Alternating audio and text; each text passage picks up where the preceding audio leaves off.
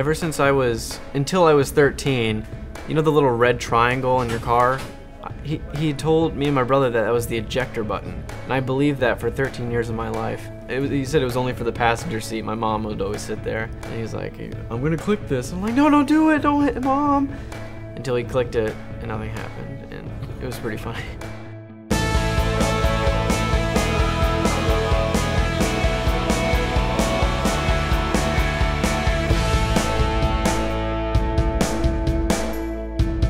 I'm in the 11th grade. Usually I make all A's unless it's like an AP class. Then I usually make A's. Let's be honest, I'm terrible at sports. I've tried. I've failed. I mean, I'm more musically inclined. I like choir. I can't play a saxophone for my life, but well, I can play the maracas. And I'm looking to go into the medical field, so it'd be good experience for me when I get older.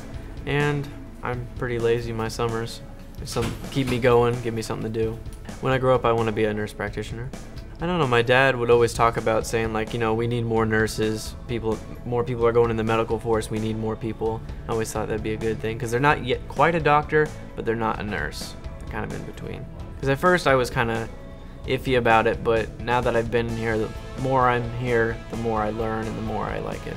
So I think it's helped me, this may sound weird, to care about my fellow man a little more. You know, because I see someone needs help, I'm more inclined to go help them than I would without volunteering. I think it's everyone plays a part, because everyone here, they all have different roles, they do different things, but all together it makes one oiled machine and they all get the job done together.